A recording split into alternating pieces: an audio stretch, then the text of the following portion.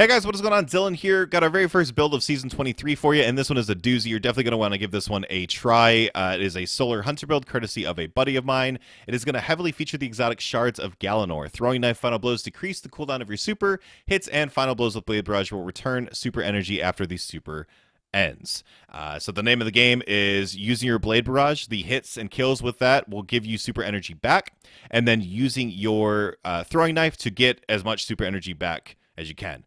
Look at this clip here. Look at the lack of super energy I have. I'm just going to go on a 20-second killing rampage with my throwing knife and see how much super energy I get just in this short duration of 20 seconds. I'm just going to let this clip play out. So here I use my Gambler's Dodge to get my melee back. And it's crazy the amount of super energy you get over such a short duration with this build. We went from basically having nothing to a full-on almost having our super in that short duration. So I would suggest pairing a weapon with Incandescent on this build.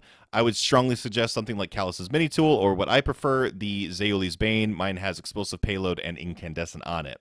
Now, the meat of the build, the most important part of the build is going to be the knock 'em down aspect, the knife trick, and Ember of Torches fragment. You can kind of tweak it and use what you want, but make sure that you have those three components in that build, because that is what makes most of this work, of course, with the exotic as well.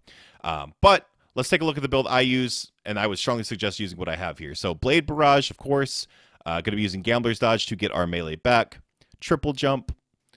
Then we're going to be using the knife trick, which again, very important. Make sure you're using knife trick.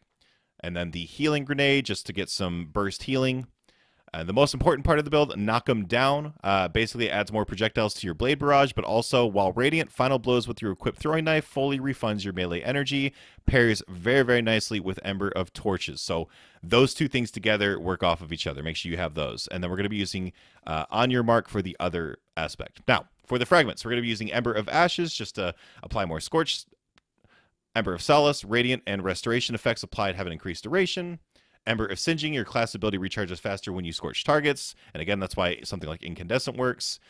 Ember of Torches. Now, this is the big one. Powered melee attacks against combatants make you and nearby allies radiant. And then while you're radiant, you also get your melee energy back. And then Ember of Empyrean, which again, solar weapon kills will extend the duration of Radiant and Restoration.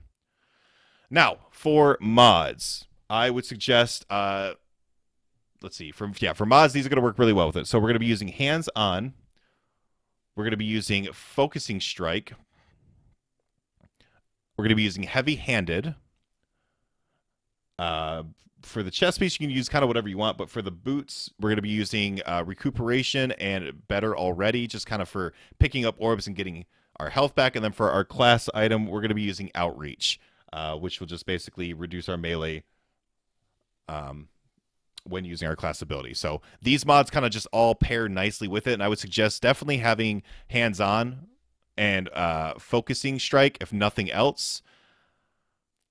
But yeah, that's the build. So basically throw knives, use your Blade Barrage, throw knives. Oh, and here, I would suggest maybe taking a look at the Heritage with Recombination. If you see there, because we're using energy weapons, we had Recombination times 10, and we just one-shot that Lost Sector boss. Now, I know Lost Sector bosses are kind of weak, but that was a 130,000 damage shot with the Heritage.